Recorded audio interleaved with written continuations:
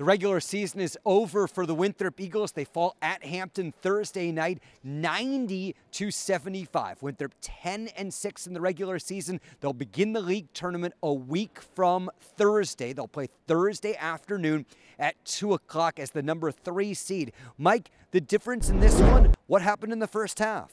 Exactly, Dave. And Hampton went on a 16-0 run in the middle of the first half. Conversely, Winthrop was 1 for 12 in that same span, and it was just tough to recover from that.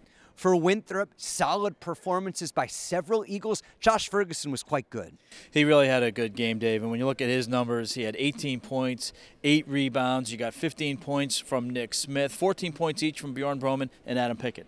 As for Hampton, solid. They play well at home. This is a team with some players. Jermaine Merrill, another big game. Yeah, he led the way with 22 points today. But it was a hard 22 points. Winthrop did a nice job defensively on him. He had to shoot 24 times to get 22 points. So Winthrop begins the Big South tournament Thursday, March 7th, 2 o'clock game. Our coverage will begin at 1:30 on the Winthrop Sports Network, powered by Founders.